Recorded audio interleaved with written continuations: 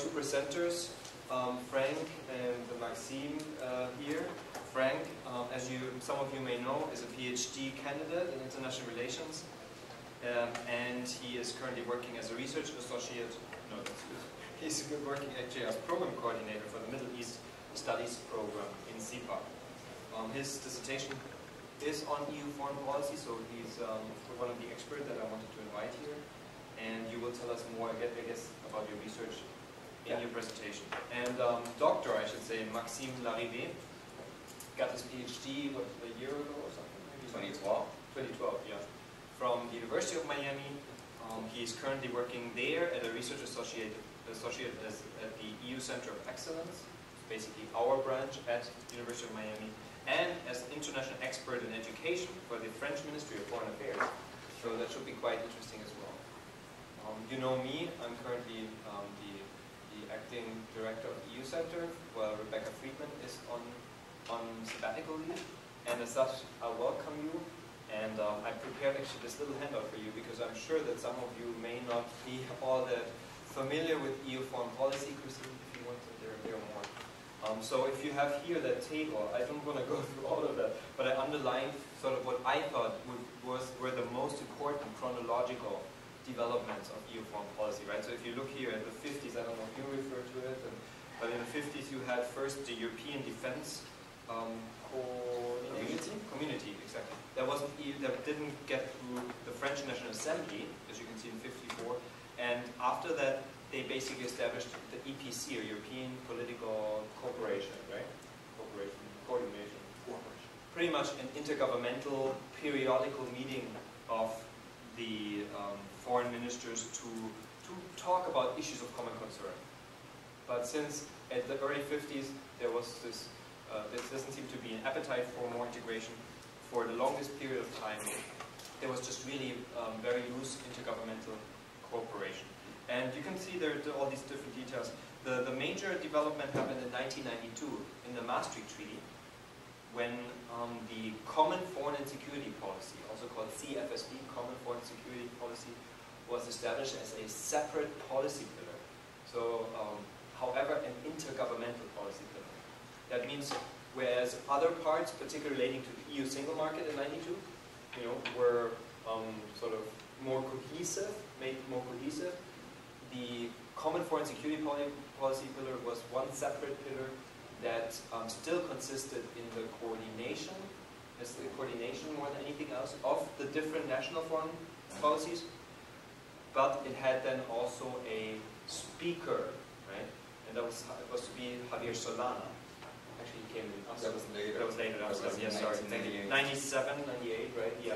You can see here where the Amsterdam Treaty 97. What happened in between was that the Balkan crisis occurred, remember? Particularly basically the Serbian civil war.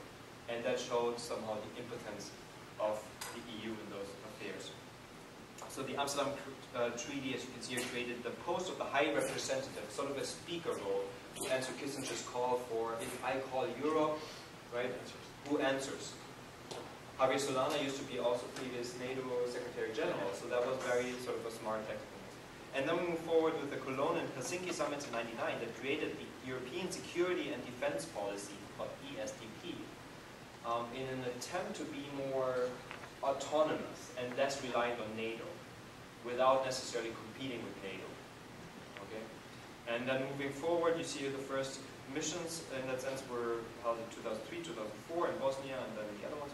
In 2009, the Lisbon Treaty was ratified, and that is important because it kind of, what would you say, it amplified the role of the High Representative, right?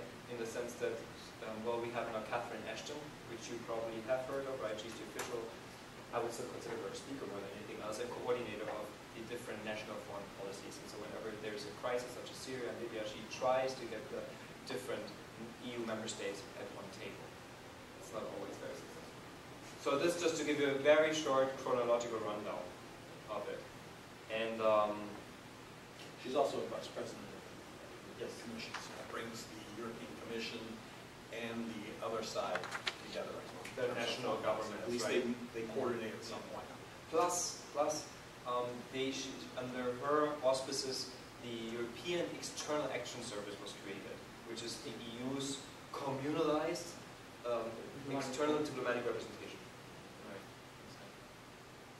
So that's just in a nutshell.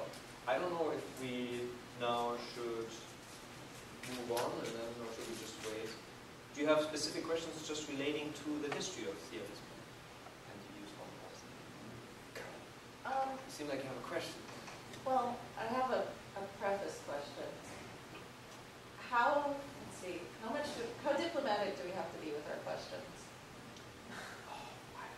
I think you can just shoot it. Just, okay. Yes. See all directions. When you say diplomatic, are you going to rip the EU? Or? I'm going to ask. In which case, we'll have to shut off the camera, right? No, I mean, there are certain perceptions that people have had about the EU, particularly, for example, when it comes to whether Turkey can be admitted or not, or how much say that Germany has in it, I guess, comparatively. And, you know, all of these kind of stereotypical, maybe, questions that are kind of running around in the news media. Things that I probably wouldn't bring up if I were directly talking to, I don't know, someone who represents you. Yeah. Well, but then you can ask the questions. I mean, you know, that's what the workshop is about. Okay. I think I'll probably wait until I see what the PowerPoint has. Okay, perfect. No problem. And there comes Dr. Roy, our co-director. Hello, Dr. Roy. I thought you started already. I am sorry. Well, you know what? I actually did take the liberty to start, but I just basically went through a 5-minute history of the common foreign security policy. So, but we didn't want to start with the presentation. Well, that's a short history. It was a very, very limited history. Hello, how are you? Good to see you. So, may I introduce to you just a few FIU students that may not know Dr. Roy is the co-director of the EU Center at the University of Miami. And I don't even start to put all your publications, so list your publications, because we would not be finished. Yes, perfect. So in that sense, thank you for coming. And now I would say let's move to the presentations. First we start with Dr. Maxime Larivé and his presentation on avoiding the demise of Europe, the need for Saint-Malo 2.0. And I think you should probably explain what Saint-Malo actually is, right? Which I hope is right. So and maybe 20 minutes or so. That's fine. Yes. We have time for question and answer discussion. Well, first, thank you for inviting me, and thank you for having me here. My talk today is going to be about the Saint-Malo 2.0, what it is, what is it. If you go back on this page, table 13, that Marcus gave us, he forgot to underline 1998, which is actually really important. I'm so sorry. You know what, I was thinking if I should do it, because it says something else. Yeah, this is the UK and France agreement to the Saint-Malo Declaration on European Defense. That moment, 1998, marked the beginning of the defense endeavor of the European Union, which failed in 1954. That was initiated in 1953 by the French and killed in 1954 by the French for domestic reason and as well foreign policy reason. At that point, we just lost the battle in South Korea, in the Indian Flu, and we were starting to feel the heat with the decolonization process in Northern Africa. And we felt that at that point, the war in Algeria could take us in a different road. So that's why we stopped this EDC. But 1998 was the creation of the European Defense Policy. And that's my entire argument, where we need to rethink that specific policy in order to relaunch the defense endeavor of the European Union. But my introduction, I think we need to set up some kind of a context. First of all, the neighborhood is on fire. And that's a fact. I know my colleague is going to be talking about Russia, but I will look at what we call the Middle East and North Africa region, which is really on fire since the Arab Spring of 2011. We've been very much involved there. And this neighborhood, you need to keep it in mind because that would explain a part of my argument. The second element is the US retrenchment. American foreign policy is changing, especially since Obama was elected, where he said, well, we're going to look towards Asia, but as well, we're going to make sure to bring back those troop homes because we need to readjust our foreign policy. And that's been this entire part of American foreign policy literature. Dr. Parent at UM is extensively writing on that topic, for instance. And the third one, of course, the Eurozone crisis, which is affecting pretty much the money and how much European member states want to involve. So in terms of variables and research question, I'm not going to be very methodological, but I want you to see the reflection that's behind my presentation. In terms of research question, the question is, can a Saint-Malo 2.0 revitalize the CSDP, the Common Security and Foreign Policy, and empower the EU as a regional power? In 1998, we talked of the EU as an international power. I am downgrading the EU to a regional power. So the term of regional is very important. And I think in terms of variables, we should look at those two elements, the X1 and X2, which is the European political will.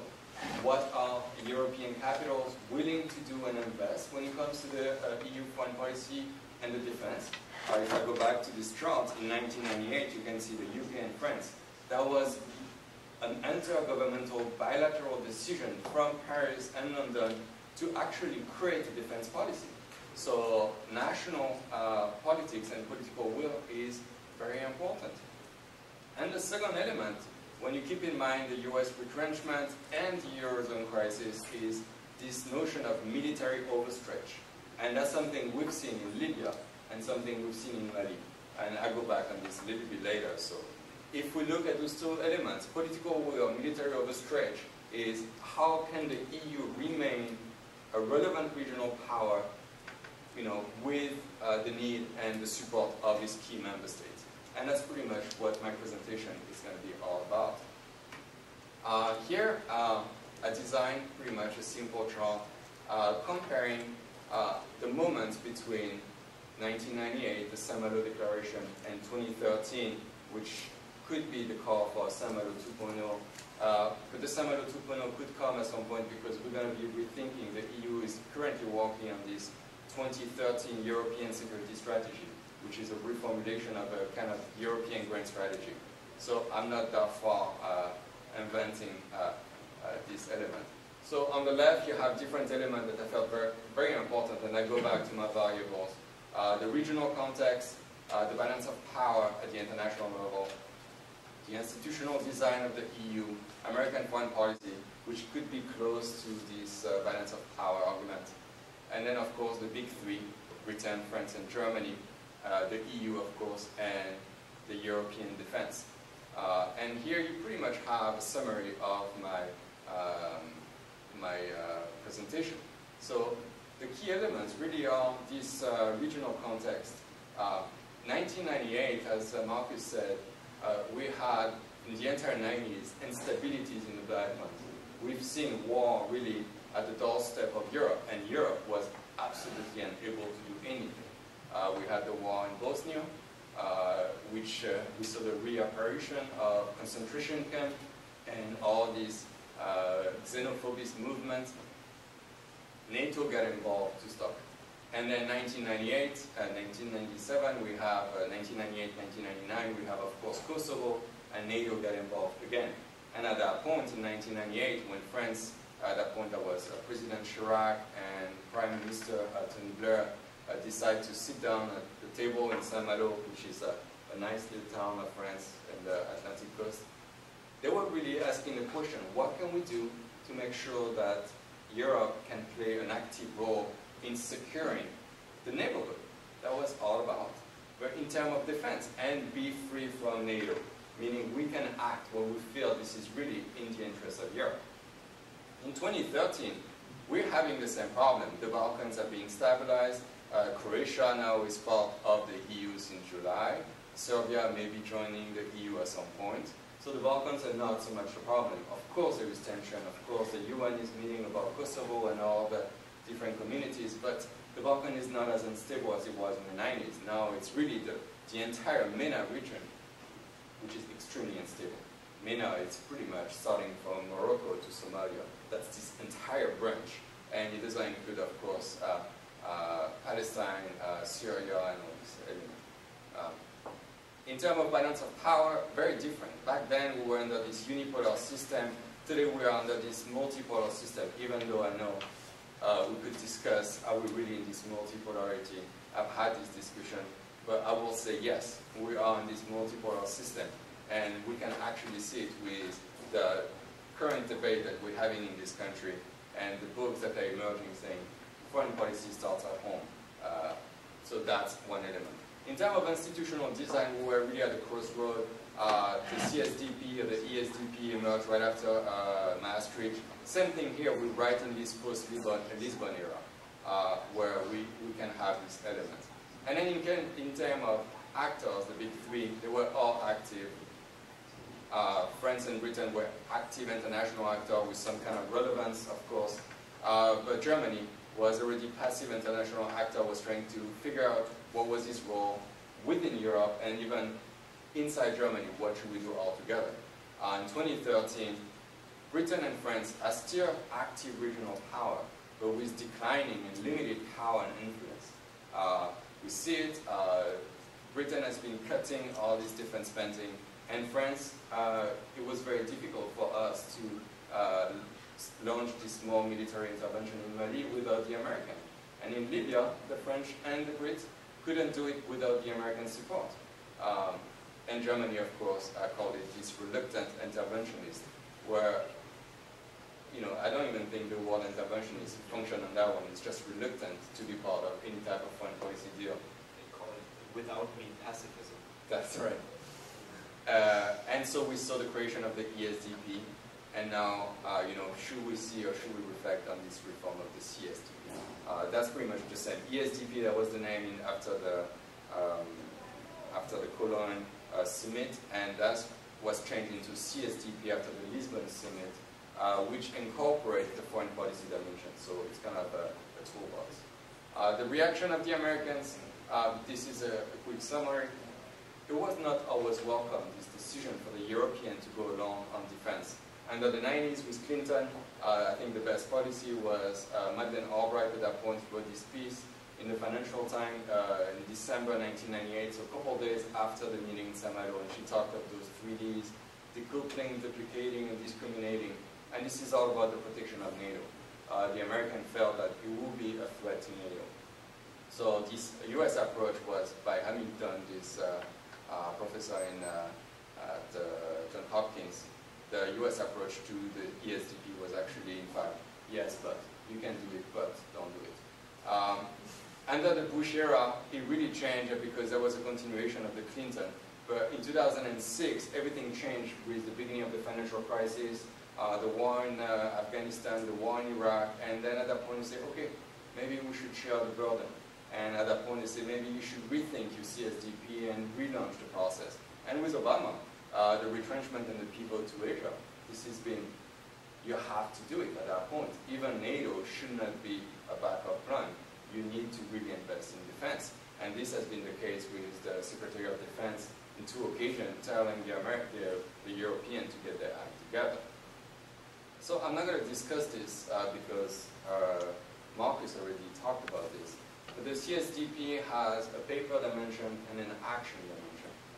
That's the paper, all the treaties, and this is the action part. So critics say that the EU is not active. That's wrong. The EU has been involved in 29 missions. That's pretty much the map where they've all been involved. The blue are the civilian mission, and the green are the military mission. Because CSDP missions are divided into 2 sections, civilian and military, and they have different purposes. The civilian, for instance, this is what they do. Police training, strengthening the rule of law, strengthening civil administration, strengthening civilian protection, and all these fall under this, what we call the SSR, security sector reform. And that's what they've been doing. Not always very well, but that's what they've been doing. The most successful mission was, of course, Kosovo. In terms of military, we have only 9 missions, and what they do is mostly peacekeeping operations. Military, they've been very soft on this because of the risk it entails. All the CSDP missions have been kind of risk-free, and they don't want to create too much pressure domestically. And even some civilian missions, they try to keep it low-key. For instance, the police mission in Afghanistan that I've been writing extensively on has been very unpopular among Europeans, and it's been poorly funded and poorly supported by European member states. So this is pretty much the CSDP since 2003, because even though it was created in 1998, it became only, we use them on the ground only since 2003. And these are the regions. So you can see most of them are in region where France and Britain used to be former colonial powers, Africa and the Balkans. The Balkans not so much, but the Balkans fit into the European neighborhood. And this is pretty much the type of mission, so you can see most of them are civilian at a majority. And the military, we only have 4 ongoing military missions. The rest completed civilian mission, we are 8 as well. So, majority of civilians. What are the limitations for the CSDP? Because yes, it's been involved, but it has been very limited. And I think there are 3 elements that we can identify in the literature. It's really the capabilities expectation dilemma, or the capabilities expectation gap. There was argument raised by Hills in 1993. This argument wasn't made to tackle the foreign policy question. It was a different institutional element. But pretty much he has the question, and he's trying to study this gap between what the EU says it wants to accomplish and what the EU actually does. And there is a massive gap in between those 2 elements. The second one, of course, and this goes back to one of my variables, is the political will of EU member states. And we have the big 3, especially the big 2, London and Paris, leading the way on defense and foreign policy. Germany is on the side, and the rest of Europe, which is actually rising. And this rest of Europe is becoming very interesting when it comes to the future of the CSDP, especially since the beginning of the Eurozone crisis. So what we've seen in Europe in terms of defense is the rise of regional defense cluster, or minilateral defense cooperation meaning, where we have the rest of Europe uniting into 3, 4 member states in order to identify specific elements. Because what we have with the CSDP is there is no real European interest. What's in the French interest may not be in the Czech interest or Polish interest.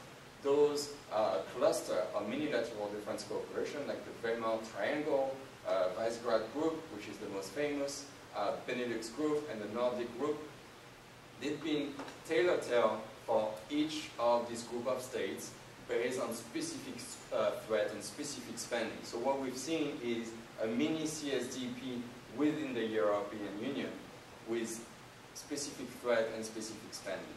And then, of course, we've seen a limited commitment to the PNS, which is the pooling and sharing, and the European Defence Agency, in meaning that with the European crisis, we should see, in fact, and that's what the theory fails, deeper integration in terms of defense instruments. That's what we've seen with the 2010 Franco-British Summit. But we haven't seen this pooling happening. And this pooling is actually happening within those defense clusters. So there is some that say these defense clusters are actually hurting the CSDP, which is my argument, and some others are saying actually not. This is part of this spillover process that starts from within and then may spill over to the rest of Europe. But that's a different element. And this goes back, and that's pretty much one of the last slides I have, to this element of political will, because I think that's one of the most important. Sidelining the CSDP. With the Arab Spring, we've seen the region going in flame, and the last 2 key missions, the European Union wasn't there. Libya, the EU wasn't there, NATO was there, and Mali, the European Union, was not there at all. That was a French mission sponsored by the Americans for intelligence gathering and transportation, because that's what we're very weak at. We don't have that many drones, and the airplane, the A400M, was not ready, and it's finally getting ready. So, in Libya, what we've seen, UN resolution sponsored and pushed by the French and the Brits, and the UN gave the authorization to NATO to implement this no-fly zone. That was sponsored by the Americans, what we call leading from behind. The European Union said, yes, we're going to develop a EU4 Libyan mission, which will be a military mission. Well, this is called the Ghost CSDP mission. It was ready on paper, but was never deployed. And it was kind of a shame for the European Union. It's only in 2013 that the EU has deployed this EBAN Libyan mission, which is just a civilian border assistance mission. And we can see with the latest problems of spread of weapons within the Sahel region, or even the number of illegal immigrants towards Europe, that they're not doing enough because the budget is too little and the mission is way too small. In terms of Mali, what we call the Operation Serval, the EU came only after the fight. They were never involved in the fighting. Only the French troops were doing this. And the EU sent what we call the EUTM Mali, which is pretty much the same kind of mission that they're doing in Bosnia, Kosovo, Afghanistan, which is training of Malian armed forces. But one of the key problems is how can you train armed forces without a clear state? That's pretty much the chicken egg dilemma. Can you create a state with armed forces without a state, or do you have to start from the state to create armed forces? So both missions, really, the Libyan and the Malian mission, are a total failure for the European Union because they were missions that were made, they were CSDP type missions. Those missions were for the European Union. They were limited, small, and accessible because they weren't far from the European Union. And that was one of the key problems. So these are 4 elements. Meno, one of the key authors on the topics, is the CSDP has failed to deliver because of limited capabilities, material contribution, political will, all the elements I talked about. Zaki Lady, which teaches at Sciences Po, talks about this European Union and the power avoidance, where the EU is always scared of taking too much power, for whatever it says and it means. And Oworth, in his kind of interesting piece in 2012, after the Libyan mission, they say, oh, maybe we should merge the CSDP within NATO. But that was just a thought, but maybe he's right on this. So this is my last slide in terms of a decision, and in terms of going back to my original argument. Does the Saint-Malo 2.0 make sense, and will this solve the problem? That's the big question. First of all, I would argue, and that's been the case with the EU, bilateral meetings tend to be more efficient than 28 members meetings because everybody wants to bring some different elements. So I think we need to define key elements. The key condition will say, well, I think we need to have a very relevant regional and even international strategy. What is the role of the EU? And this goes back to this element. What should the EU do, and what is the EU good at? Obviously, we're not good at fighting wars because that's not what we are, and that's not what the CSDP was done. But the CSDP could, with good spending and human capital, be good at the SSR, security sector reform. It could be very good at fighting terrorism, which fit within this SSR, which is strengthening of the state structure of the police and the security structure, which is jails, judiciary system, and the army. And of course, a commitment to maybe a real policy to MENA. So far, they only have a strategic policy to the Sahel region. I think we need to create really an overall strategy, because a strategy is just an overall idea of how we're going to behave. And then from that, we can identify key and very specific policies. And in a worst case scenario, military intervention should be an option if needed, as it was the case in Mali, because even the Americans were very happy that the French went in Mali in order to stop the rise and the spread of this hacking movement, the terrorist movement. I guess I would stop here. Thank you. Thank you. Right on time. Thank you very much. Do you want to make some comments now, or should we first have Frank? Yes, please. Oh yeah, Frank, please. I will have word. So, yes, no problem. Yeah, can you? You want to get that? No, should be fine. Yes,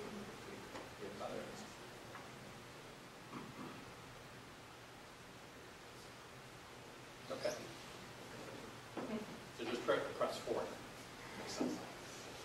Okay. My talk actually kind of dovetails a little bit with Maxime's, in the sense, well, I wouldn't say Maxime is negative or has pessimistic, but there is definitely EU foreign policy and security policy has challenges ahead.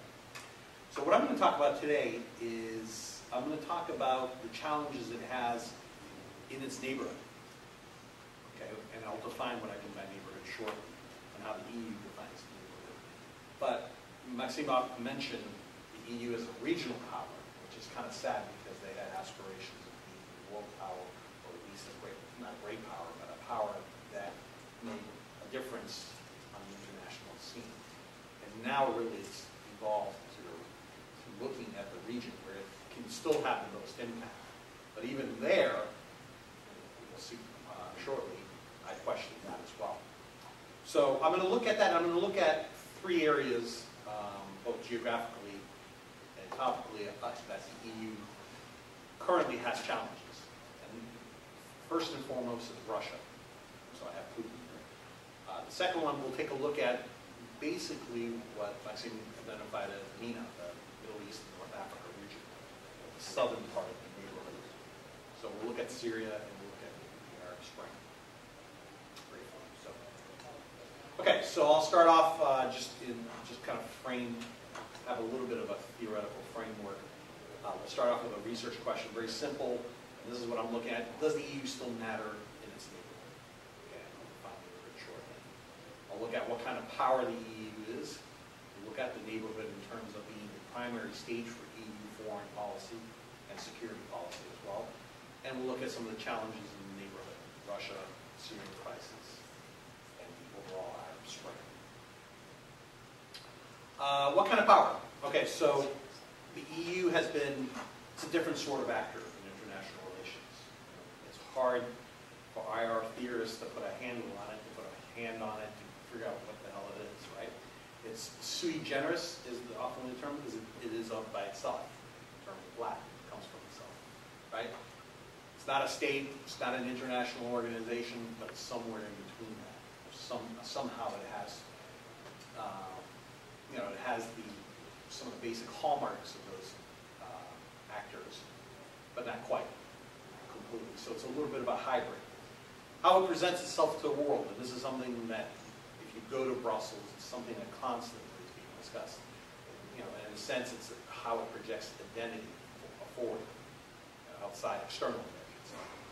So this idea of, and this is a term that you never hear American academics use, because it's awkward, but you hear European academics use all the time. That's actorness. And I've been at conferences and they're like, here in the US, and they'll be like, well, what is actorness? But the Europeans use it all the time. And so I'll go with it. And and that idea of just how it acts on the international stage. Qualitatively, it's different from traditional states. You know that. This is a continuing problem for IR theorists. So how we conceptualize the EU as an actor, this problematique has generated lots of academic debate. So let's look at some of the hallmarks, some of the basics of how it's been looked at in the last 35, 40 years. Okay, and we can start off in the 1970s, this idea of the EU being a civilian power.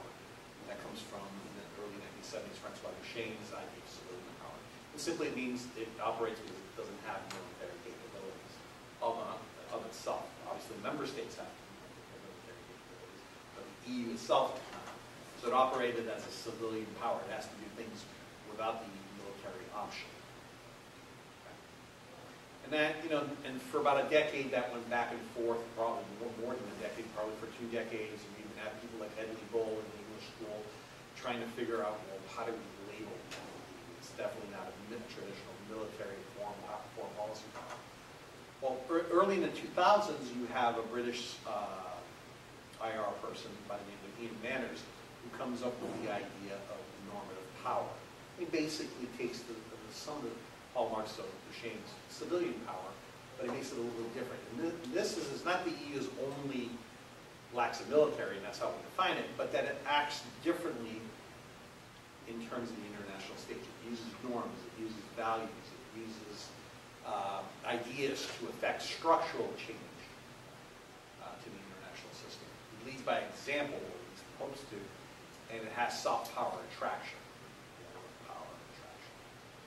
And even more recently, we've talked about it as being a transformative power. And it looks to structurally change the international system. Now, you can question how much that is true during a time of economic turmoil. There's still so, particularly the euro crisis. Okay, and in foreign policy itself, you can look at 2 contemporary conceptualizations of foreign policy. The idea of the traditional dominant traditional foreign policy, state-orientated, military security, diplomatic intercessions with crises and conflicts, and just standard day-to-day relations between states. Okay? That's, you know, and you could label any state as having a traditional foreign policy. Now the EU, we would say, is a structural foreign policy actor. Conducts foreign policy over the long term, seeks to influence and shape sustainable political, legal, social, economic, security, and mental structures. Okay. And this is really key. The idea in terms of when you're looking at the neighborhood, this is exactly what the goal, the strategic goal, if you will, of the EU is to create security and stability in the neighborhood. And again, this goes back to the experiences of the 1990s in the Balkans, which basically terrorized traditional Europe in terms of having that kind of instability and that kind of fire, so to speak, right at its borders. So very, very quickly, this feeds into the idea of CFSP. Okay, so let's talk about the neighborhood. What are we talking about? Basically, geographically, we're talking about the circle around the EU, right? From Belarus and Ukraine in the east through the Caucasus, into Turkey, Levant, and then through North Africa. And then graphically, the EU is green, blue. There's I guess that's purple. I'm half colorblind. I guess that's purple, right? That is part of what today all this is part of known as the Eastern Neighborhood Policy, these countries right here. The purple are in particular known as the Eastern Partnership countries. Okay? This is the North African or the Southern partners. The ones in green, you might wonder if you recognize that's Turkey and those countries of the Balkans. They're not considered neighborhood because they're considered what? They're considered possible members, future members of the European Union. So I think that the chart already has Croatia on there, right? Okay, so it's updated. So, but there you see Bosnia, Montenegro, Serbia, and the other Balkan states, and Turkey.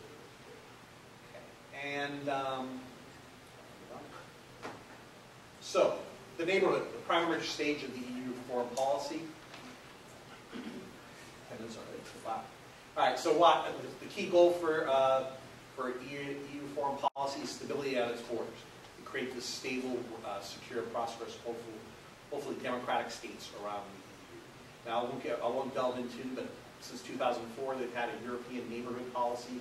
It's a foreign policy tool used by the EU to effect change in the neighborhood. So it seeks to tie states in the south and the east through trade and market access. And there you see the various ways it does that through association agreements and PCAs. We won't go into what exactly those mean. They're very technical. In exchange, obviously in exchange for trade, but also in exchange for things like democratic reform, economic reform, a human rights dialogue, and the beginnings of good governance to affect change in those areas. Very important to the EU, and they're all based on conditionality. Strongly structured. Conditionality means if you want entrance into our large market, we want to see some changes. Okay. And the EU was very successful in the late 90s and early 2000s to do that to the eastern members that became part of the European Union, like places like Poland, Czech Republic, and Slovakia, and Hungary, and so forth. The Baltic states. It was so successful that it was able to structurally change those. Sometimes wonder about Hungary.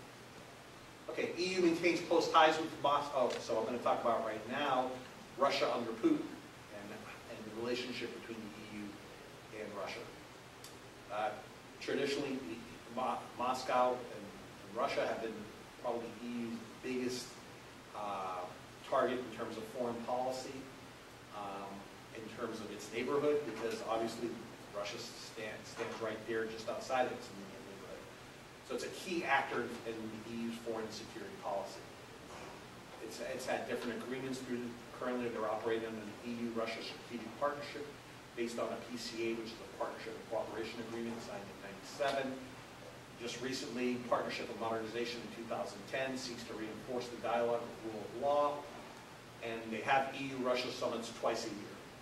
Traditional EU foreign policy is twofold. Trade,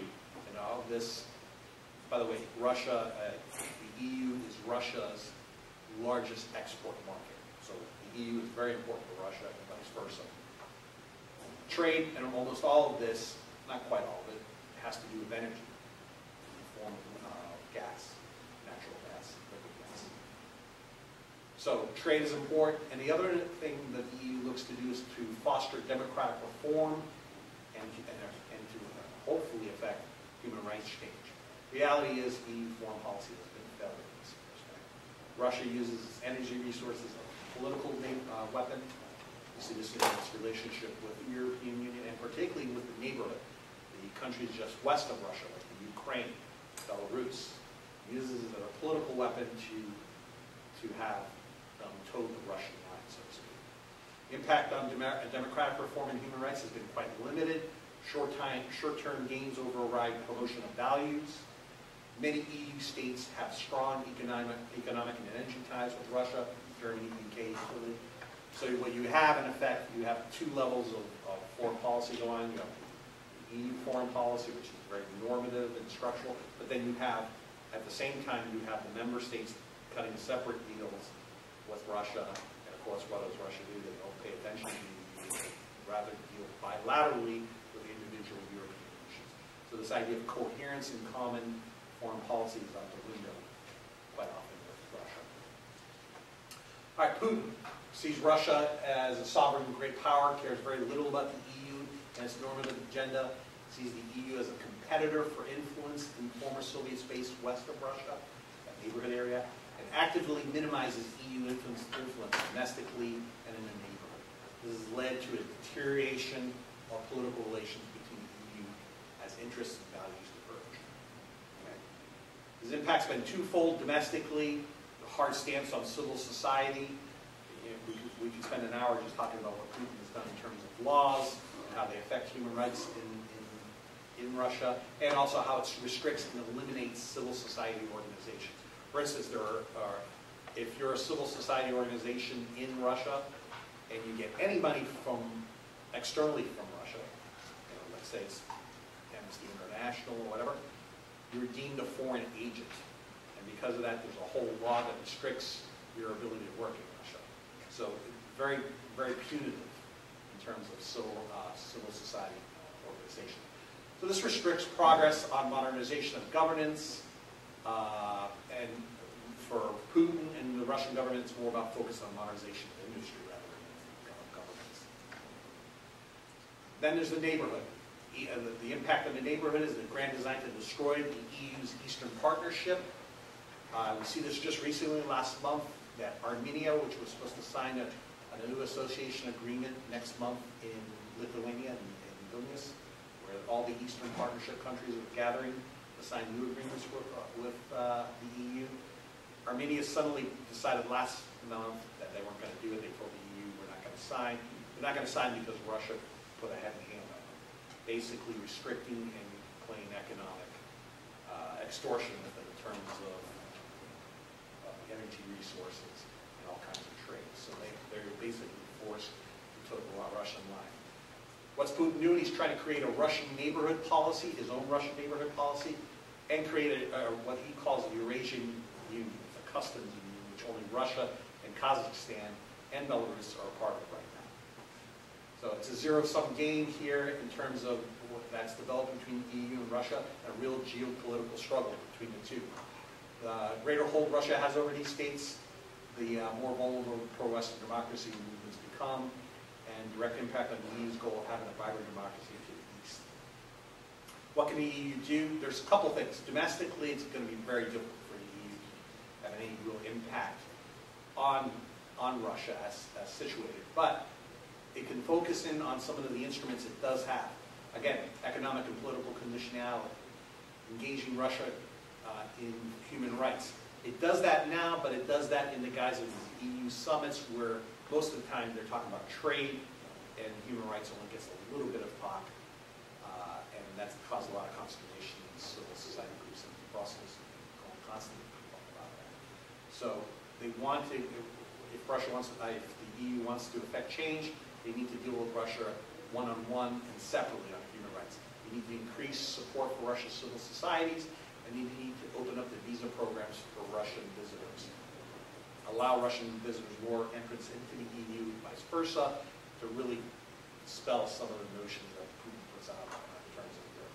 In a neighborhood, they need to ensure that all the association agreements are signed with the Eastern Partnership Summit in Vilnius next month, even if it means they haven't met all the preconditions. This is the time that the EU has more leverage on these countries than now. After the summit, they're going to continuously use leverage to Russia. There'll be Russian repercussions toward the EU, but the EU can withstand it, and it will only be short-term because Russia, again, cannot afford to totally exile the EU because, again, it's the largest export market for Russian goods, including petrol and gas. All right, I won't get into this to save time. We'll talk about the 4 concrete steps that's on my slide. Just real briefly, Syrian crisis. Officially, the EU has supported a political solution since the beginning of the crisis 2.5 years ago. That's done very little, if nothing, to come up with a solution other than saying it supports a political solution. This is troubling because Syria obviously is in its neighborhood. And again, it's a prime area where the EU should be involved.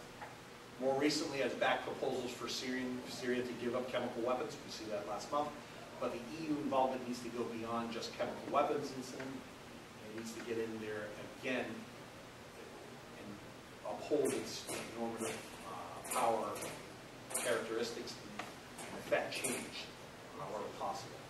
Just like Libya in 2011, Syria has illustrated difficulties of a common action by EU members. And we won't get into all of them, but you can see the UK was involved, and because of the vote in the House of Commons, they pulled out. France continued to support a military option. Germany, as Maxime referred to, very reluctant. In fact, basically would not support a military strike. So did the Netherlands. Poland didn't even want to listen to it because they didn't think they had the relevant military capabilities. Italy, Spain, and Belgium, basically they were waiting for the UN. So you could see very little coherence in terms of Syria as a EU response. Okay. Main problem, and again, Maxime pointed this out, there's a lack of political will. Has allowed, basically, the EU has allowed the US and Russia to determine the response to the Syrian crisis. Okay. I'm not sure why this is starting automatically, but let's go over it with this. Real quickly, take 2 minutes. A revolutionary event. The Arab Spring is a revolutionary event on the EU's doorstep to the Europeans, comparable to the end of the communist regime in Eastern Europe. Why? Because it does 3 things. It ends this idea of an Arab exception that many Europeans held in terms of the proposition that democracy and human rights are not applicable in Arab and Islamic countries. Okay? Demonstrates the value of new technology, of social networking and undermining authoritarian regimes. And it challenges both political scientists and practitioners to work out feasible political reform strategies for bridging transitions between authoritarianism and sound democratic governments. Okay. But all this is translated to gloom and doom for what we call now an Arab winter. Fear that Tunisia has become the lone star rather than the leading star.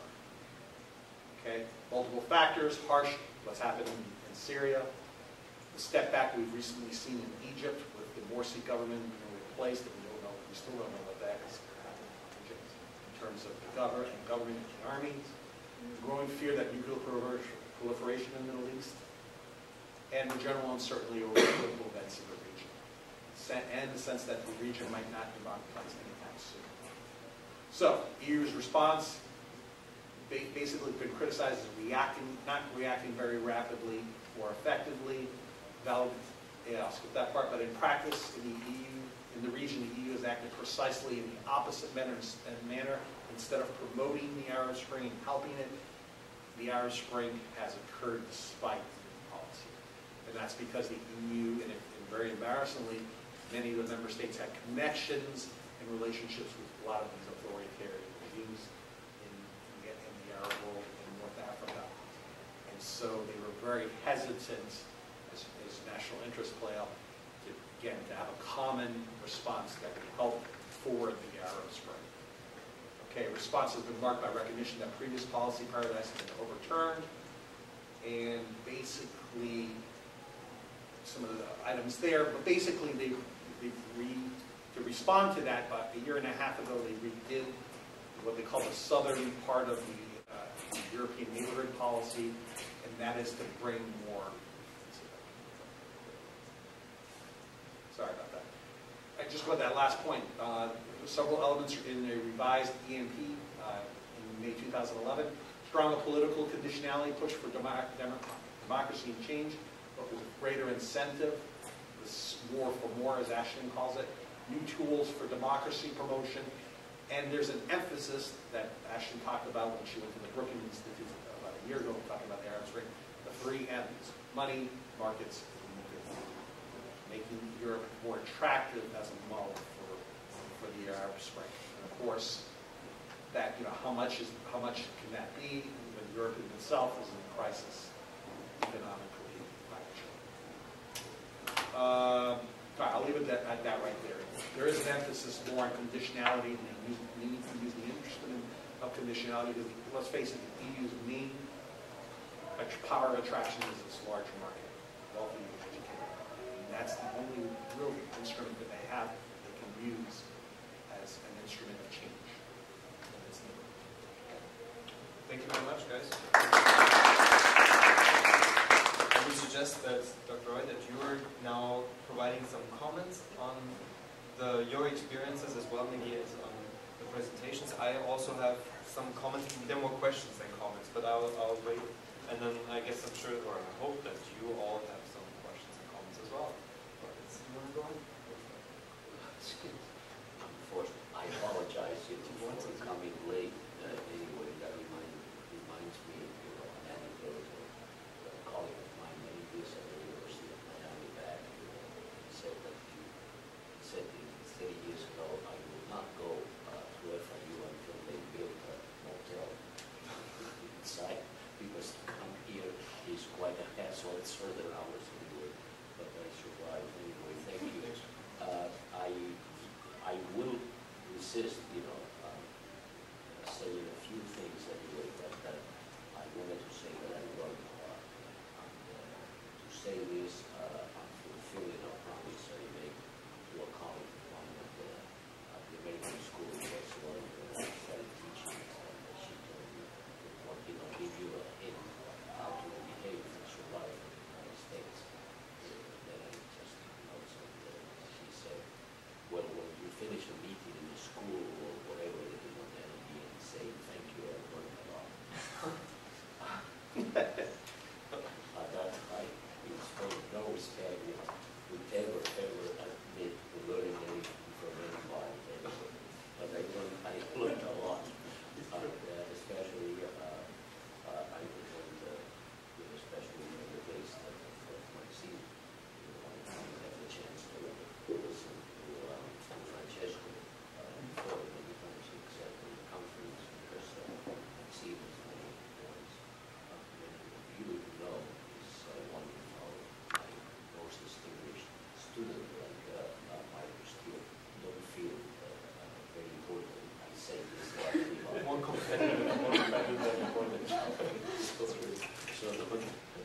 anyway, but just as add something to what you said, sort of a comment. Yes, I collected, I would say, a lot of personal direct experiences in observing the scene of Europe and the vicinity and the neighborhood. And I would say, even if you went closer to the neighborhood, I would say my neighborhood, because just one block from your school, the European Union and the southern neighbors, had the brilliant idea of establishing, an international organization dedicated to the Mediterranean, the Union for the Mediterranean. It's housed, in a former palace that the Catalan bourgeoisie gave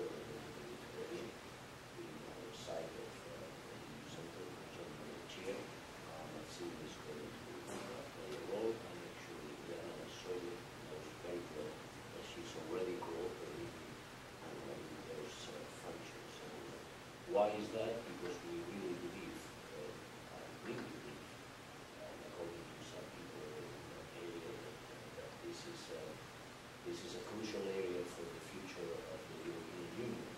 This is what Winston Churchill called the underbelly of Europe, and attention should be given to this.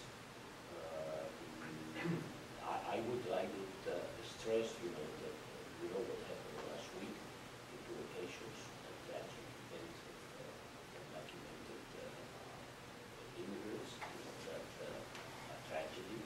And I would start with this by mentioning that, as you recall, as all of you, that when President Barroso and Prime Minister Leda visited the area, and the Commissioner of Interior in the European Union, Cecilia Malmström, visited, they were moved with the protesting people there. And my immediate reaction was it was unfair. Because this is not Barroso's fault. It is actually the fault of the colleagues of Prime Minister Leda, the members of the council, that they are not taking the right measures to put the European Union in the right place and leading the actions. I would jump then into the subtitle or title of the paper, Maxime, to lead into some sort of, not a response to you, but avoiding the demise of Europe. I think that we are fighting against a wrong perception of both Europe and the European Union, which we know are one, the difference between Europe and the European Union, because too many people, too often, we are just declaring the death of the European Union, and we constantly, in Latin America, in any place, simply to respond to this, that if the European Union dies, it will be of success. It has accomplished all the missions given to the European Union since the very beginning, for more than half a century. And not only when people talk about the euro and the destruction of the eurozone and all this, and the response is don't worry, not until August 2014, next year. Why? It's because we have a whole contract of the European Union says we'll rise up.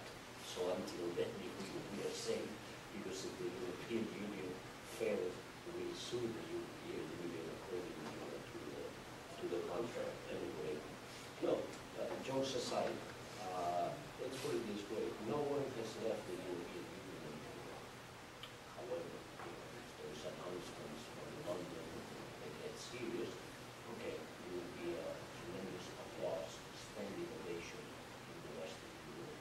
But for the time being, that's it. No common policy ever approved, for the first pillar of the European Union, used to be the community pillar, has returned to three. As for example, from London and some other capitals, not yet. There are at least half a dozen to 10 candidates trying to win it. The Europe, the same way.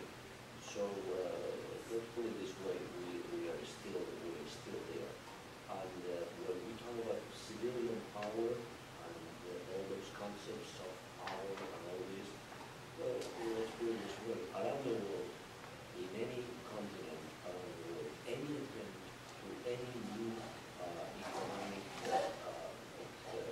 experiment in legal integration, free trade, to any kind of political alliance, in that very moment, the model or the point of reference of the European Union is there. So this is the greatest success of that unique entity that you mentioned. By the way, still the best definition of the European Union was given by former President of the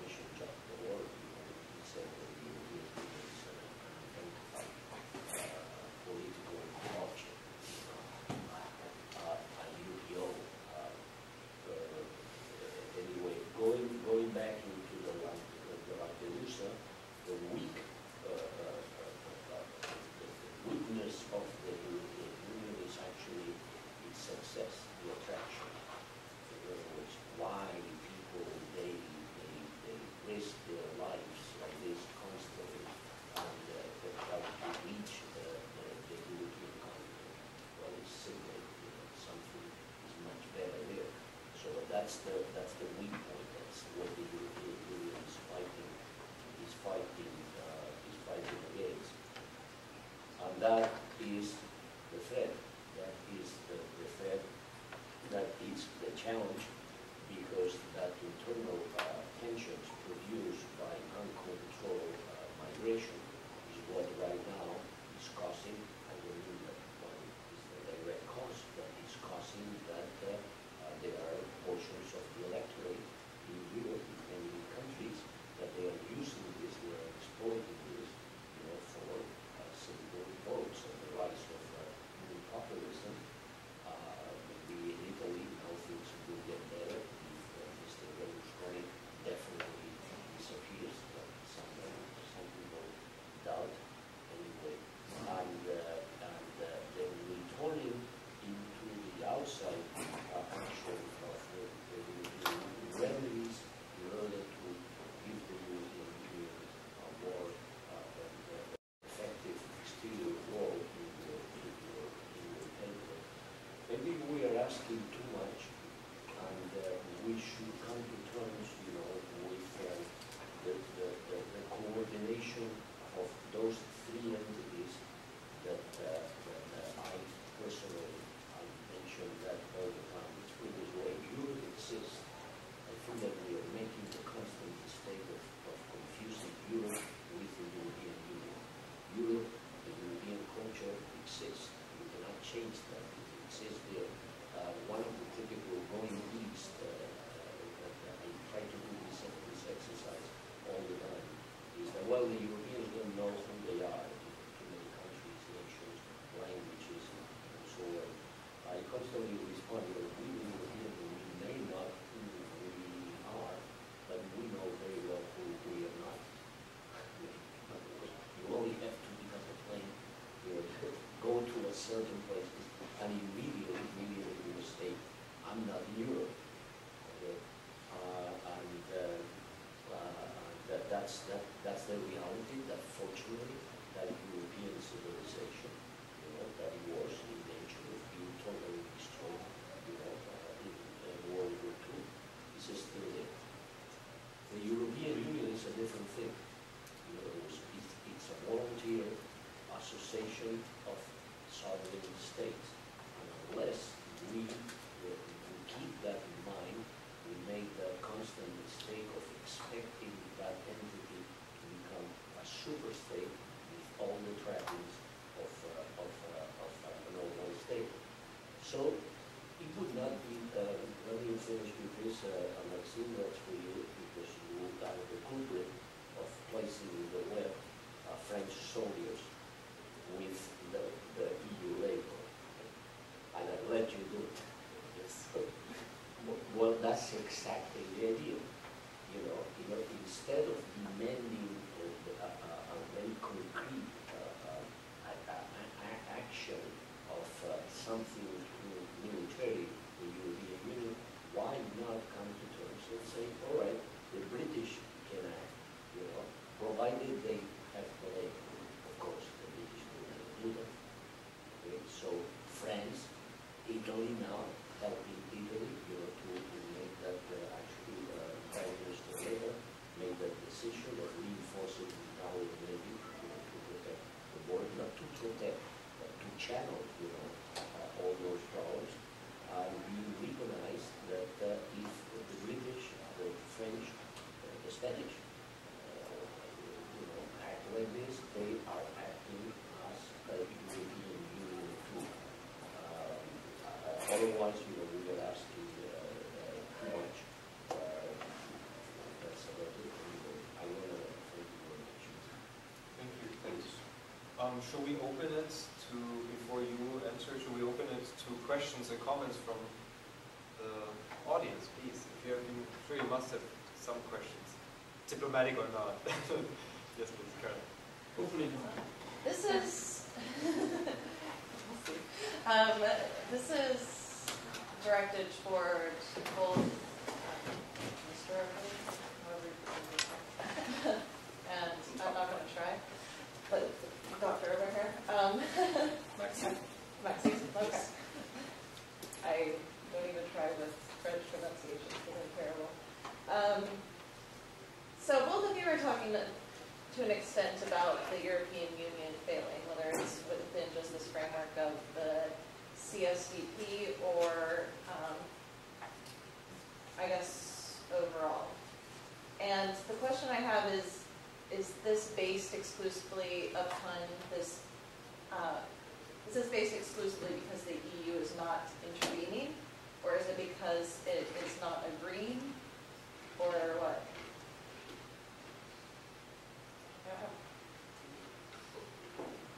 I'm sorry.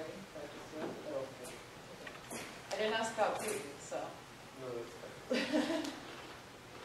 Well, I don't think we're talking about failure. I think that's the problem with the kind of titles that are selected. I am not anti-European, the other way around. Yeah. And I think I'm not talking about failure. What I'm looking at is what we've done in the last 10 years. And it's quite incredible because it's a fact. The EU was not supposed to have some kind of a standing, it's not a standing army, but it was not supposed to have a defense policy anticipated. And they tried. If you try to build something and then leave it to die, what's the point of building it? So my job is to identify what were the failures and try to rethink it in such a way that it could actually work in the advantage of the member states.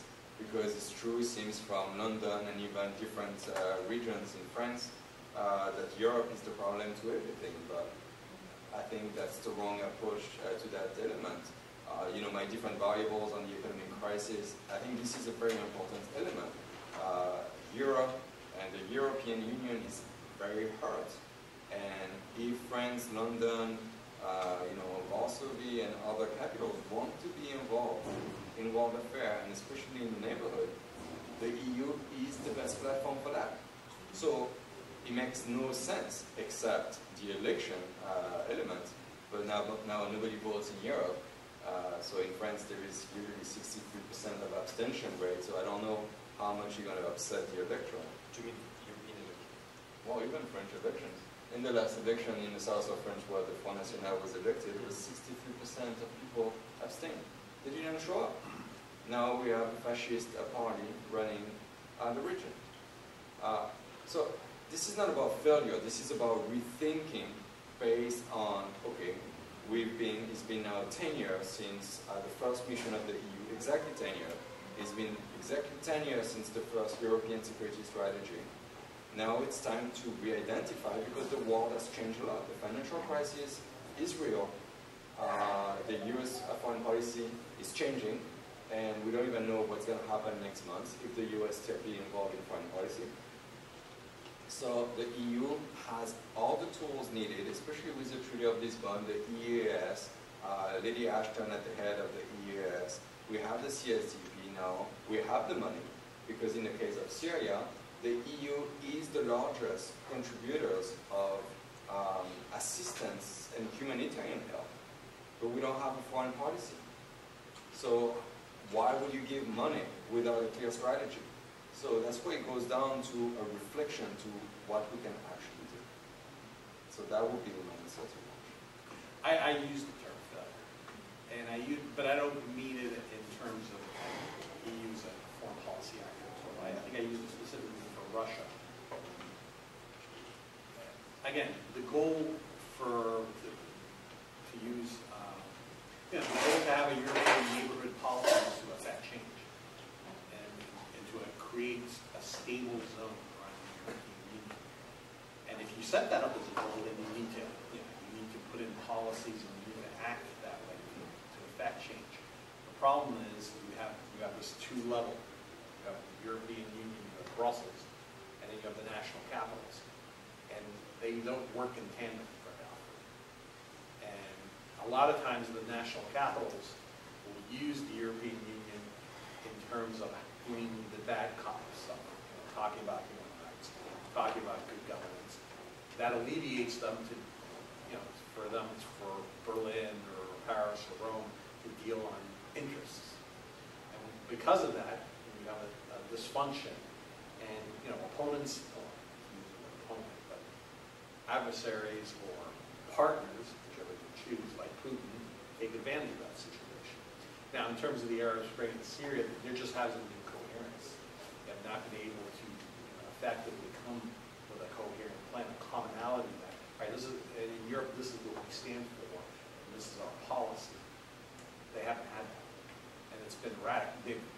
Maxime's right, they put a lot of money, but without a policy to drive that, you're just throwing stuff out there to make an impact. That's not going to work. There's not even a policy within member states. In England, we saw it, we saw divided. In France, the same thing. In the US, same thing. So Syria is a very tricky question. So it's not necessarily that you're saying that the EU should intervene in Syria or in its neighborhood. It's just that they need to be more coherent and more clearly define their policies for the area. Yeah, you're absolutely right. For instance, High Representative Ashton over the summer really made a fantastic foreign policy coup when she met with President Morsi. She was the only one to ever met with Morsi. The EU hasn't capitalized on that specific element. We still don't have the Egyptian foreign policy. We still don't have a common position on this. What's happening here? What's the gap? She was the only one. Not even Secretary Kerry made it, or the French Foreign Minister. Only her. That was a foreign policy coup. Nobody advertised for that one. And nothing has happened since then. Yep, yeah, you go first. I have a question as well. Just a couple of points that I would like to ask you and that are all related to this, that if you can kind of answer it, but with the economic crisis, with the loss of Turkey as a possible member of the EU, with the lack of capacity and effective intervention, because of this mixed sort of foreign policy where the countries put to aside and the European Union cannot organize a single voice. Is the EU losing its power of attraction? That would be one of the questions.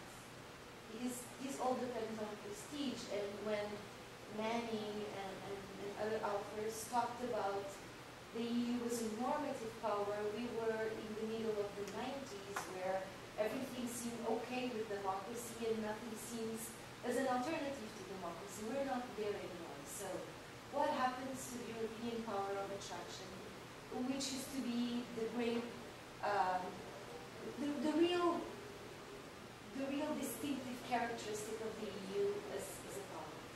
The second question would be, aren't the goals of the EU sometimes a little too high, which make the countries not being able to, for instance,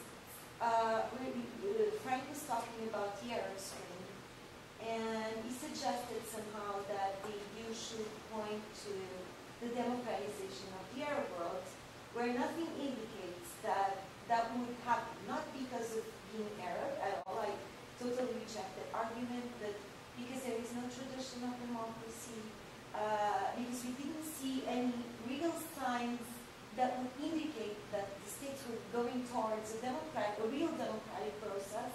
Nonetheless, both European and the United States look at that as a goal. That looks to me very unrealistic. And another example is try to reinforce Russia or try to create conditions for Russia to have another approach to human rights. What we are seeing at least since 2000 is a totally opposite sort of direction. So in those kinds of things, does not the EU have two higher goals? And another just very, very short comment is Saint-Malo happened because there was a military failure. The EU needed to actually use military force to resolve a problem in the Balkans. And what we are seeing now is that, as Maxime referred several times, we have this Middle East that actually invites Europe to do something in a military way too, and the EU is not capable. So if this is also a military crisis, why do we never talk about military interventions when we talk about the EU? and always about values. So, I mean, this would be comments. Well, I'll talk about the loss of power and attraction. That's evident in real life. Is it a permanent state? I don't know. But it definitely in the last 3 to 4 years, because as a normative power, the idea is to put yourself out as a model. And I think Manners mentioned it's not what the EU is, but what it does. Okay, so the world sees how, during the Euro crisis, the consternation in Europe, the protests. So they're able to point, well, you don't have your house in order, so to speak. So they lost a lot of power of attraction because of that, in many places. So, and in terms of EU2 higher goals, remember, it sets itself up. I mean, if you go to Brussels and you talk to them, that's exactly what, because they don't operate in a traditional way. They don't have the ability to project militarily in a common, in an EU common thing. So they have to, well, they've chosen to be a structural foreign policy operator. And because of that, their goal is long term. Okay? So when they talk about democratization in the Middle East or in Eastern Europe, the Eastern border, I can't call it Eastern Europe because Eastern Europe is not part of it. But places like Belarus and Ukraine, it's a long-term goal. So they have to work with, one of the first things they claim that they need to do, but very often they don't follow through, is this idea of working and trying to promote civil society organizations. This idea that you have to start with the society before you could create a democracy. The Europeans are familiar with that, and they understand that. But they have not committed to it in terms of their rhythm. So that's where there's a disconnect. We talk a lot about it, but in reality, especially when you're running a two-level foreign policy, Brussels and the national capitals, becomes very incoherent. I guess to tackle the second one, military intervention of the EU. Look, there is a lot of elements to explain it. It is a fascinating topic in the sense that this Arab Spring or Arab Winter represent the greatest security threat to the European Union. No problem. But for most member states, they do not perceive it as a threat. Why is not certain, but the threat is there. We've seen it with this massive migration through the border of Turkey. Greece, with this Eurozone, with this problem, cannot protect the border. Turkey doesn't want to protect it, so that's another point for Europe. Then we have as well those immigrants going through the Mediterranean, and a lot of them dying. And of course, if you have the region becoming extremely unstable, like in the MENA, much more in the middle, in Mali, Niger, Nigeria, Somalia, this will impact trade. This will impact proliferation of nuclear or small weapons.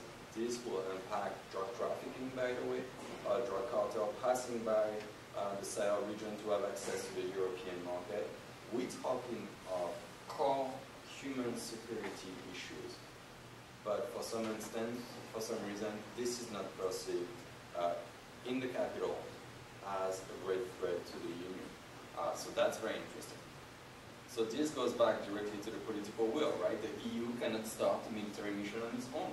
That's not the way the treaty was designed, and you have to go through the 28 member states, and you have to decide what are we going to do, what are the problems, how much money we're going to invest, how many people we're going to send.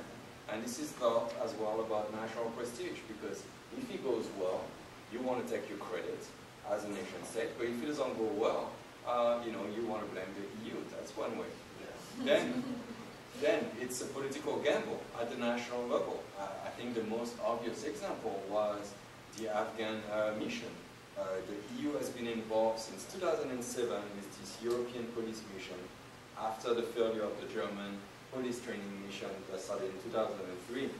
And this has been a real problem for member states, because can we die for Europe? Is that normal to die for Europe? Dying for France, dying for England, dying for Spain, yes, but can you die for Europe?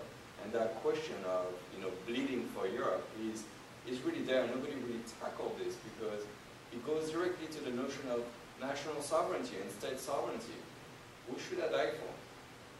And so that's another element. So it's much more ideational dimension, but I think nevertheless very, very important. Our French soldier ready to die for the European Union because Poland needed to intervene in the specific region of the war. And then, of course, the last one, and this goes back to Monnet, is coordination and cooperation. Usually there is duplication of capabilities. So yes, we have a lot of airplanes, but we don't have aircraft carriers.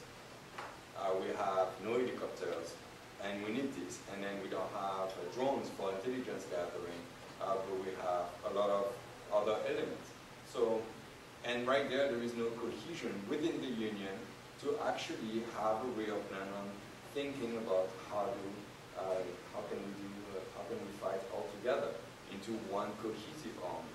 Of course, it's difficult. 28 member states, 28 armies, 28 cultures of war, 28 national identity. It's a very demanding element. So that's why I think we need to re-identify a clear strategy that we all agree on.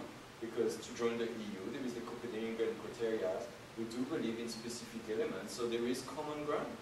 Now we need to take that common ground into a specific policies. Thank you. I'll try to make a comment and provoke a little bit, and I'd like to see your reaction. Because more than a concrete question, I have a reaction on my own, and I wanted to put it as a challenge a little bit. I think part of the argument you're making for a new, sitting down and reframing the security questioning, right, the Saint-Malo 2.0. And I want to challenge a little bit this idea of the neighborhood, the fire in the neighborhood, the idea that all problems come only from abroad, and to minimize a little bit the idea that the Arab Spring or things that happen in Africa are the major security challenge or security threat, but that's how you put it, the threat to the EU. Of course there's change in the context, of course there's migration, but that has been happening since the beginning of the EU as a success in economic terms. But to call that a major security threat, and then I get to the idea that why would countries, that explains what you just ended up, but you cannot agree easily on a common framework of a military framework, security need policy, when you don't have a clear security threat. So really, it's like Joe Perry would make this argument, and other colleagues of his, they will make the argument from a realist perspective. But you don't need to be a realist to make this argument that clearly history has shown that it's very difficult. I won't say it's impossible. It's highly difficult, extremely difficult to get a 20-something Security Council, because that's what the US is trying to build, right? A Security Council of not just 5 plus 10, but it's a Security Council of 2, the UK and France. Germany is like in the Security Council for real, it's like in between, in hybrid. But only France and the UK are more than 50% of the budget of the security defense. So you say they had 20 people getting together and rethink how we're going to do it. On the factual table, it's like these two people say, are we going to fund it or not? Is this a threat for UK and France first, and then other people bandwagon with us or not? Is that NATO? NATO, when you see the Balkans, is the US military forces. Iraq, when Iraq invaded Kuwait, who was the actual military force on the field? It was the US making the decisions. So the operations on paper look like that.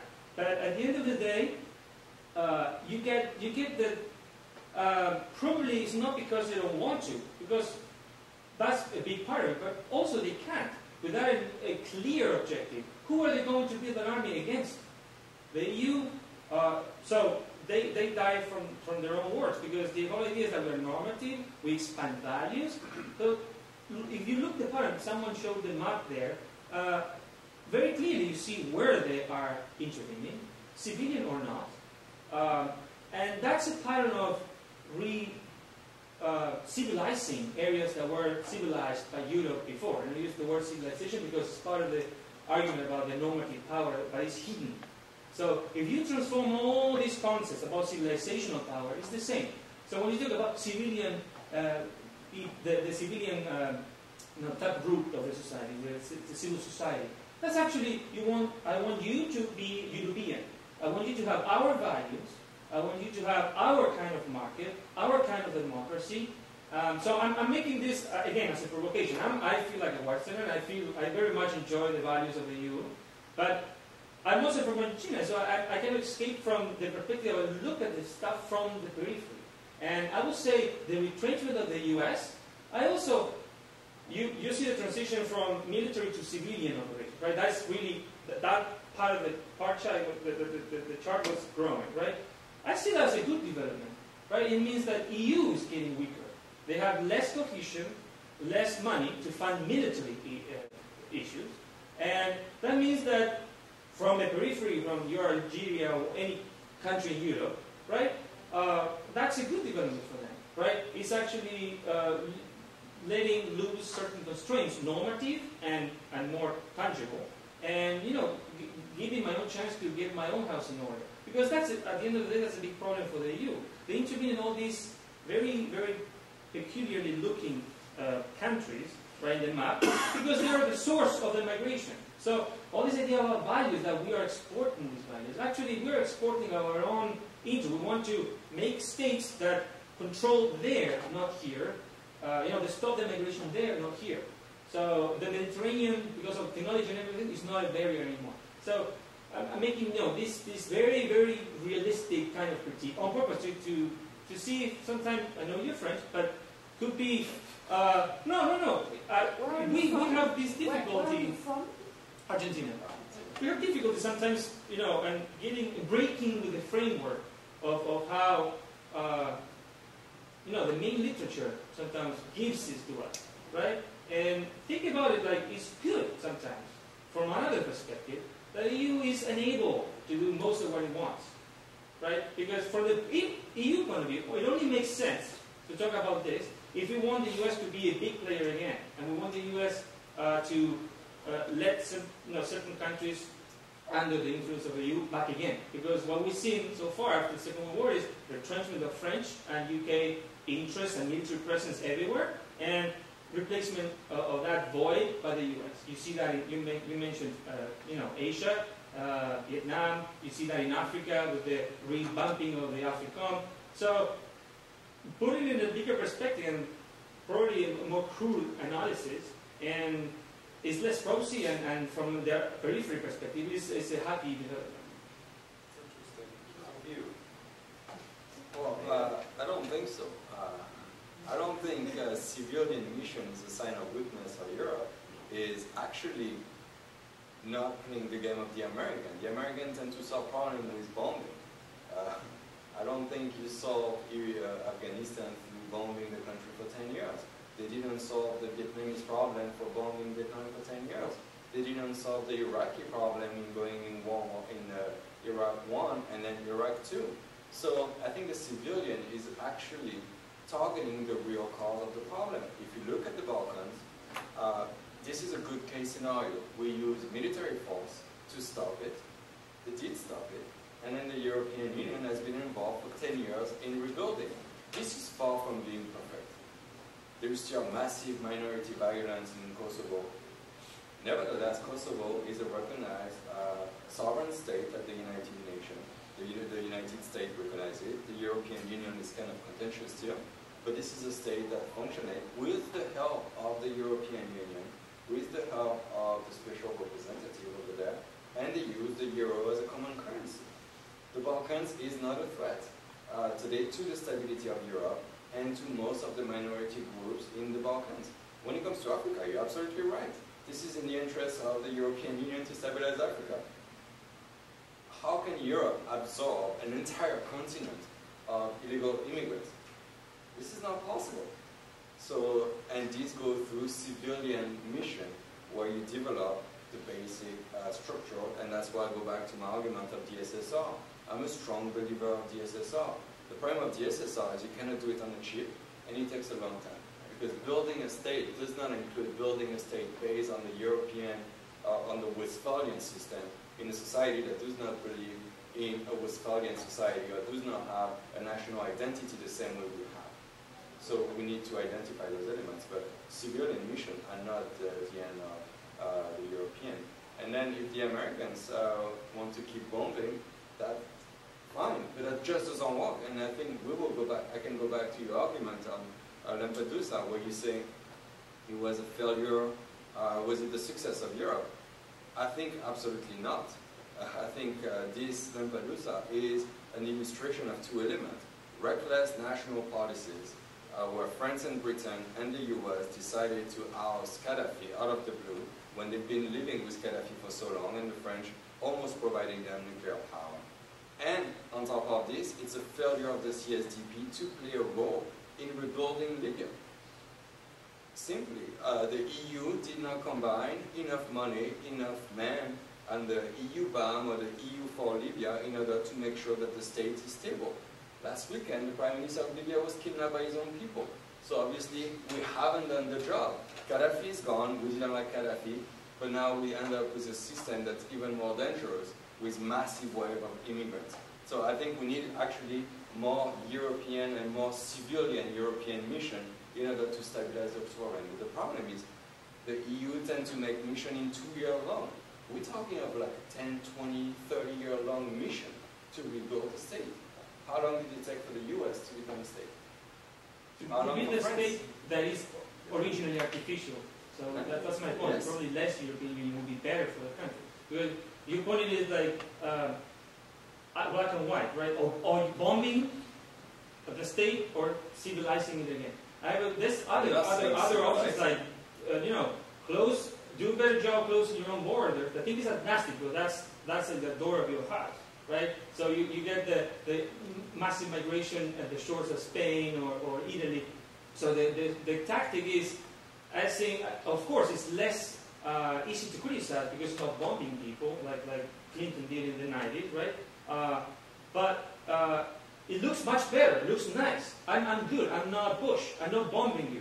But I'm still doing, that's my perspective from their own position, right? I'm still teaching you how to be a state, but not according to your own grassroots. Because this idea of grassroots development is actually imposing values and standards that are European. So you're trying to come up to put a state, again, a state that was already artificial from the start in the case of Africa. Can I just also, did you want to say something? So I think it's okay to, yeah. I think in that sense, it's, the EU has the right to have specific Western liberal aspects that they want to bring forward. But I do also agree that, and that's my opinion, that you have to be very careful what the EU does, particularly the colonial powers, because it reeks a lot like, let's call it colonialism for what it is, or neo-colonialism, right? So I don't understand why we have to go to Congo and, work there. Why couldn't we be more multilateral in that sense in the UN while neglecting the neighborhood? That is really important for so many strategic, humanitarian, and other reasons, right? And we are suffering there. So I mean, that's just for way. But I want to also pose a question. Let me just jump on this. In Mali, when the French arrived, François Hollande was welcomed like a king, and he was re-welcomed a second time. The fact is, I agree with the colonialism and all these things. Absolutely. This is not what I'm saying. But nevertheless, they need European power in order to fix European mess that they created 100 years ago. That was a subject. Yes. And I just want to think. The idea of normative power doesn't mean necessarily that it's good. That's my point. Right? Normative power, because if you look at normative power and you define it theoretically, then the U.S. is a normative power, Russia is a normative power, China and India are normative powers, because basically you're talking about interests too, values, but behind values there are interests as well. So of course the European Union is going to deal with its own values, the sense of good governance, the good sense of rule of law, which are inherently European, but they don't necessarily are exclusively European. And it depends, and particularly in a neighborhood blended. Now, going to Africa and the idea of colonialism, yes, I agree, especially when there's no sense of the Westphalian state. Okay, I'm sorry. The way to say is that I think one way to look at it is to distinguish, actually to that word, actors, different actors. I'll summarize it this way. I've been a consultant for the European Commission for some periods in the Caribbean and in Central America, and this is the same way the conditionality of the European Union aid is very strict. In other words, this is the deal, we'll help you with this, we'll build this bridge, this school and so on, and typically with two conditions: democracy, human rights, and a hope for some sort of integration, regional integration, the model of the European Union. Right. In that area, in the Southern Mediterranean, the thing about regional integration, a total failure. In other words, you cannot travel freely from Morocco to Algeria, for example. That's not traveling from Egypt, the way to Tunisia. But then the other one, the other conditionality, it depends on the states. In other words, that entity called the European Commission that actually runs, the program, does not have the implementation power. What then the countries, the states in the European Union that really count have been doing for 40 years, more or less the same policy as the United States. The stability, the choice between democracy and stability. Egypt, Libya, Tunisia, Algeria, Morocco, and the countries that for one reason or another, geographic power, that are closer, they've been doing the same thing for 40 years. In the good old times, during the Cold War, there was a justification. The defense policy of some of those countries with the Americans behind was in order to avoid that area would fall under the influence of the Soviets. So it's gone and so on. What has been continued? What has been continued is a typical, very good model of foreign policy according to some sources invented by Franklin Delano Roosevelt when he was born, that making deals with Anastasio Somoza in Nicaragua was a bad business because he was a son of a bitch. You know that. Oh. And then he answered back, well, that's fine for an advisor, but he is our son of a bitch. Those states that count geographically or with power with that area, they've been doing this. Mubarak, son of a bitch, but is our son. I can just briefly touch on the subject of Morocco, also in my experience. Everybody knows the Moroccan